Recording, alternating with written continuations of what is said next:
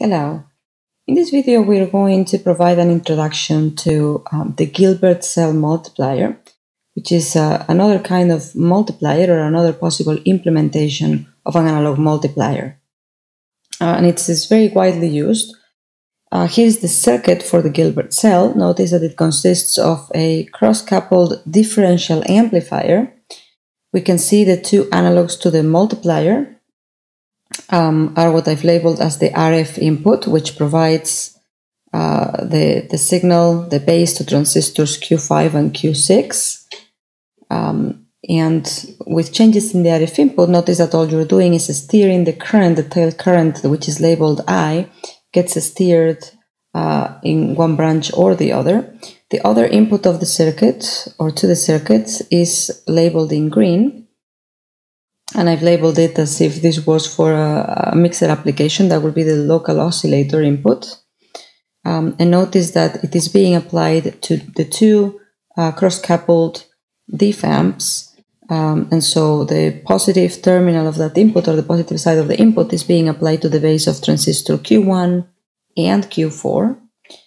And the negative side of that input is being applied to transistors Q2 and Q3. And again, depending on the value of that signal, all it is doing is steering the current through those different branches, through the four transistors. And then the output, as any analog multiplier, there are two inputs and one output. The output is what I've labeled there as IF output, which is shaded in orange.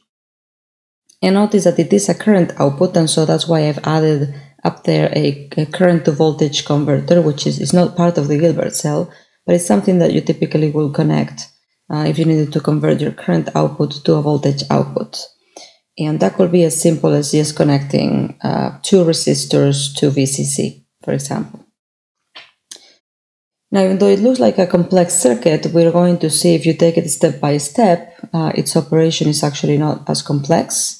But before we do that, I just wanted to mention a few of the characteristics for this circuit.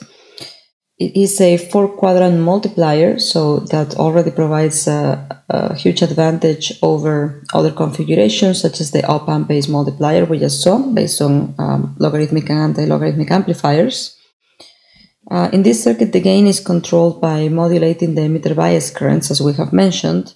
And the gain control is very linear, as opposed to, again, the log-anti-log type of multiplier we just saw, where we are relying in the operation of a nonlinear circuit, a circuit which contains nonlinear elements.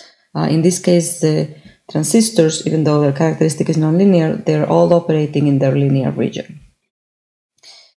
And then this particular circuit suppresses the unwanted signals by cancellation due to the high symmetry of the circuit. We can see the circuit is very symmetric, and so whereas in other cases we will need to use other techniques to suppress the noise or the unwanted portions of signals, in this case they simply cancel each other out. Again, because it relies on those cancellations, one of the requirements for the circuit is that the two sides of each diff amp are very well matched.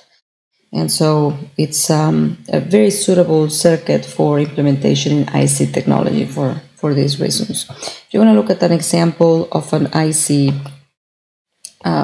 multiplier, this will be a good one to take a look at. Is the HFA 3101 from Intersil, and it is an MPA transistor array which is configured as a multiplier cell, so you can see how the connections are made internally to come up with a multiplier cell.